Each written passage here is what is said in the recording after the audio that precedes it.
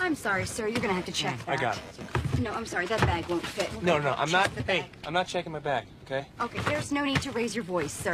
I'm not raising my voice. This would be raising my voice to you, okay? I don't want to check my bag, okay? And by the way, your airline, you suck at checking bags, okay? Because I already did that once and you lost it. And then I had everything screwed up very badly for me, okay? Well, I can assure you that your bag will be placed safely below deck with the other luggage. Oh, yeah?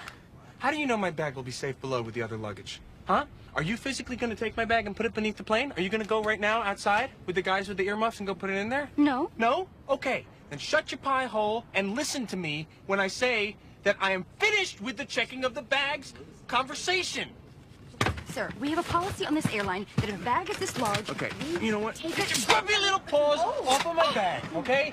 It's not like I have a bomb in here. It's not like I want to blow up the plane. Sir! I just want to stow my bag according to your safety regulations. Sir! Hey, Sir! if you would take a second and take a little sticks out of your head, clean out your ears, and maybe you would see that I'm a person who has feelings, and all I have to do is do what I want to do, and all I want to do is hold on to my bag and not listen to you. And the only way that I would ever let go of my bag would be if you came over here right now and tried to pry it from my dead, lifeless fingers, okay?